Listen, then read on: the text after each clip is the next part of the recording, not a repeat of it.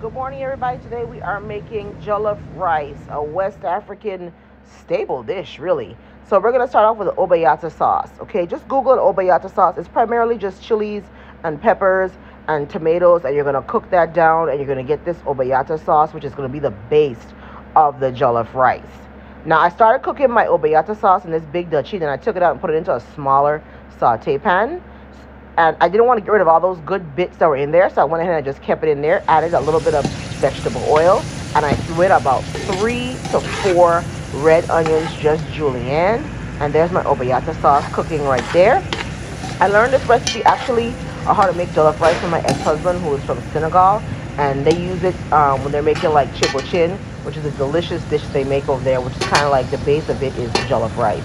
But this is more of a Nigerian version. Okay, so I added about 6 to 8 cloves of just chopped garlic. And then we're just going to saute those. I added in some of my essential seasoning, which you know we have to have that, which has thyme and garlic and all of that good stuff in it. I did 2 tablespoons of smoked paprika. Jollof rice, chibochin, is normally cooked outside over an open flame. So it normally has a nice little smoky flavor. And that smoked paprika will add that to it. Okay, so I'm just looking at my Obe Ata sauce that has been reducing, and it's going to reduce almost to like a marinara sauce, but it's a whole lot more spicier than a marinara sauce. All right, so we're going to just let that reduce, and as it reduces and it's like almost the liquid is cooked out, we're going to pour it into that mixture of smoked paprika, onions, and garlic, okay? And then we're going to stir that around some more and just keep stirring it, and I allowed it to reduce a little bit more with all of that smoked paprika, adding that really nice smoked, yummy, yummy flavor. So let's just cook that around and let you guys just see that.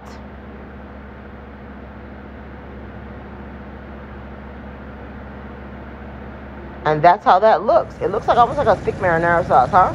Then you're gonna take some fresh thyme, and you're also gonna get some fresh bay leaf, or use dry, that's all you have. And I also did add in some dried thyme as well, and some black pepper, just a little bit. And we're gonna continue to stir. And you see that little like fond at the side? You're just gonna pull all that in as well. And then I added some tomato paste, about 2 good glugs. What is a glug?